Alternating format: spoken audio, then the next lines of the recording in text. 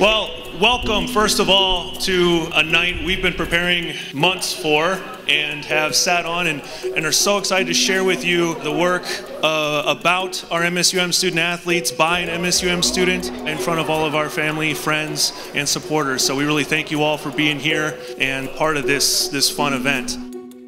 I have to say, I just liked seeing the support that we got from the community and seeing the people coming out here and appreciating and supporting women's athletics, and it was great to see some of the background and the storyline behind Coach and what she wants the team to be, and the athletes. It was great to see the interviews. I thought it was really cool to see how Carla Nelson talked about her teammates and how the teammates talked about each other. Well, I thought the event was tremendous and well-deserved. Sean did a fabulous job of recreating our season, so the Dragon Nation could be a part of it tonight.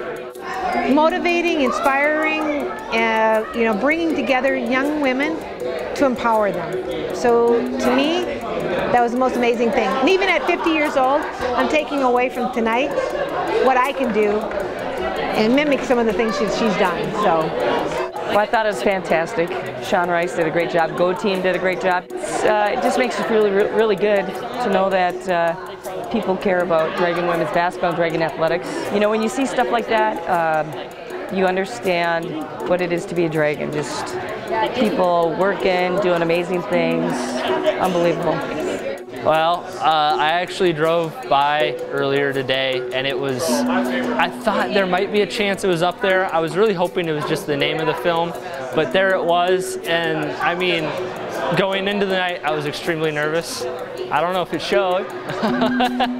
Just being up in front of this many people was really an awesome thing. I want to create something new, something else. Want to do that all over again, and I want to help tell a whole new story for somebody else.